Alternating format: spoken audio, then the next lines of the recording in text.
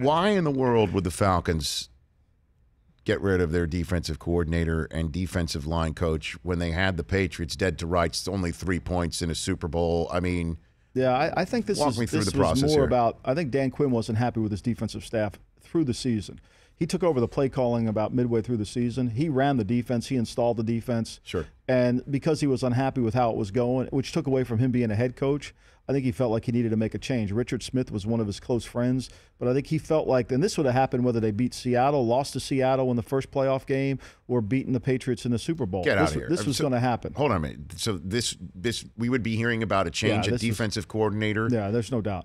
And defensive line. I mean, I think there's no Jared question. could have won the MVP from Brian Cox's line. Right. But I think when you see something you have to fix as a head coach, there are always hard jobs to make, hard decisions to make. I think this is one that Dan Quinn felt like he needed to make. And all through the season, I had heard that they were going to make changes on the defensive staff. Beasley won the sack title. I mean, yeah, but Beasley wasn't really. Did you even hear Beasley's name mentioned in the game? It was kind of. He was kind of. Well, he almost had his own Malcolm Butler moment. Oh my gosh! Yes. Oh my gosh.